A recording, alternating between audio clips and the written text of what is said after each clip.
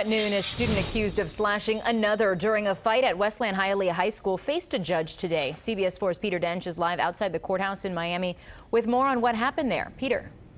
Well, Lauren, one striking thing is that no family members were here for that 15-year-old youngster.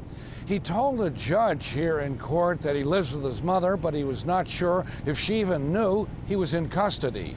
That judge did find cause to hold him pending a hearing early next month. Wearing headsets to listen to an interpreter, a 15-year-old freshman from Westland Hialeah Senior High School stands before a judge. He's accused of slashing 18-year-old senior Giovanni Pavone in the chest and arm. It happened after a fistfight that escalated into the attack in a lunchroom bathroom. The 15-year-old's attorney characterized it this way.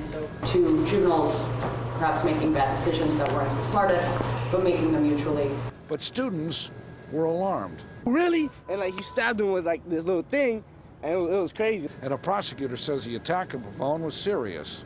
Respondent had a weapon on school property and utilized that weapon against another student. Judge Angelica Zayas ruled the 15-year-old would be held pending a hearing. Due to the nature of the charges at this time, I understand it is a first offense. I am going to keep him in secure detention. He could face adult charges. The state has announced its intent to review the case for direct file, which means the state is considering filing charges in the adult court instead of the juvenile court. And he is also ordered to stay away from Pavone. No contact whatsoever with the alleged victim in this case, direct or indirect, not through social media, through friends, through messages through friends, messages through family. Pavone was taken to Palmetto General Hospital but was not seriously hurt. There will be another hearing for the 15-year-old youngster on June 7th.